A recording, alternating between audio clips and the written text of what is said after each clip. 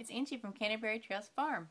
Today I'm going to show you how to loom knit a dishcloth. There are a number of cotton yarn products out there that you can get. You can just use cotton yarn, or there's a yarn called Scrubbies, and it's cotton and it has little like fringes on there. And this one is going to be like a different color kind of thing, variegated sort of thing. And these, when they loom knit up, they have a little bit of a texture to them, so they wipe really good. It clean things really good. You can also get an all nylon, like scrubby kind, that makes sort of like a dish scrubber. So let's get started. This is a simple project, so if you've already been watching some of my loom knit projects, this one's going to seem pretty easy compared to some of the other ones. Basically all you're doing is a rectangle. And it's sort of up to you to decide, you know, how big you want it and everything. And let me turn this camera down and we'll watch it on the loom. I'm going to be using 22 pegs. If you want yours, remember whatever you put on the loom, it will come off smaller. Standard loom process here. You need to loop it around your pegs.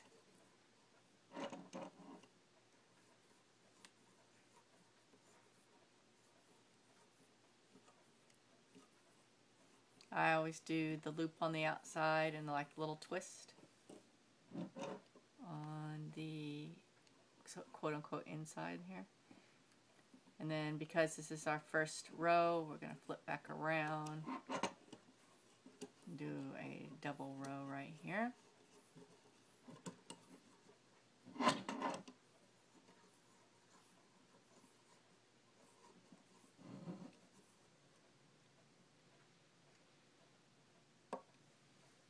Your looming is going to be just like the other videos. You're just going to pull it in that little groove. There's a groove on each peg. You're going to hook it in there and you're going to pull it over the next one. It's a little hard for me to do it. The long loom here in the camera, so I'm sorry if I'm covering it up here. And these don't have a cuff or anything. So there's, it's just a straight, same thing, rectangle until you get to the end and take it off. I know the Afghans and socks and hats, I do a cuff. Keep on doing it. Length, and I would say desired length is probably going to be about 8 inches because remember it's going to shrink up some.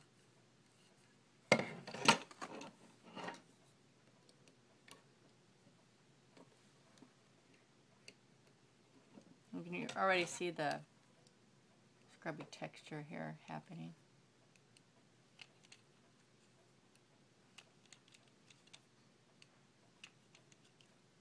Okay, so I'm going to go work on this for a while.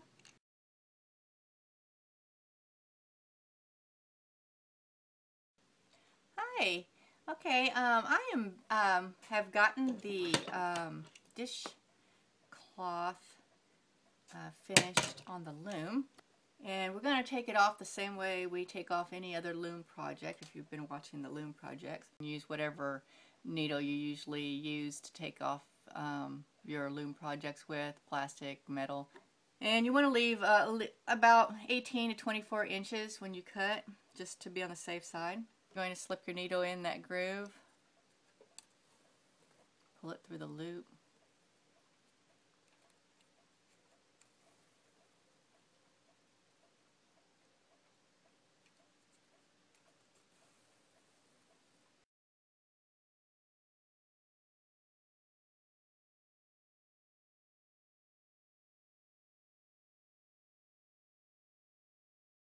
And with the last loop, that'll take it off the loom. I ended up doing about 10 inches long, I think. Probably you could do it a little wider too if you wanted to, because this will shrink up a little bit. But it's a nice size when it's folded. I mean, it's a nice size dishcloth for washing dishes. So I have my loops off, and I'm just going to go through each one.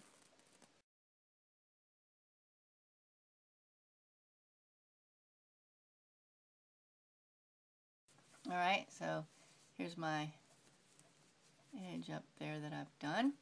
Now I'm just going to sew around the corner. Now if you wanted to, if you can make a loop on your corner and secure it, and then you can go around and blanket stitch on it and make it like a durable, like a crocheted loop. Cut my heavy yarn. There we go. It's a dishcloth. That is probably one of the easiest looming projects to make. You can make dish towels too if you wanted to do them longer. There's my little dishcloth. So that's a pretty easy loom knitting project. Probably if I was sitting down, it probably would take 20 to 30 minutes.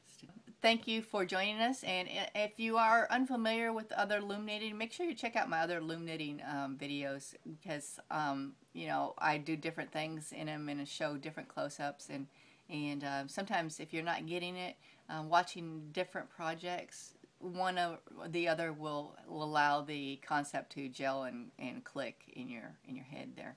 So it really is a really pretty simple skill, and you can make so many useful things for your family, for your house, and it's just fun. So thank you for joining us, and I hope this was a fun project to watch the tutorial for.